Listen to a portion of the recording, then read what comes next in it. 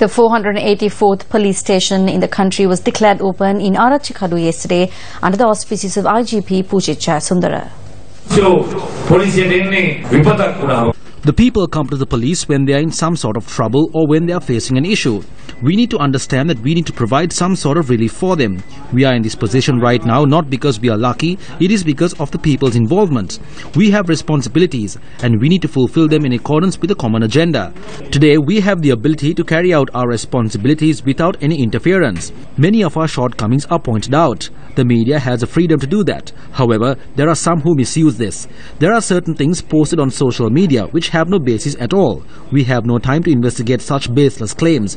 We need to fulfill our duty, and the best answer we can give to everyone is by fulfilling our duties in an honest manner.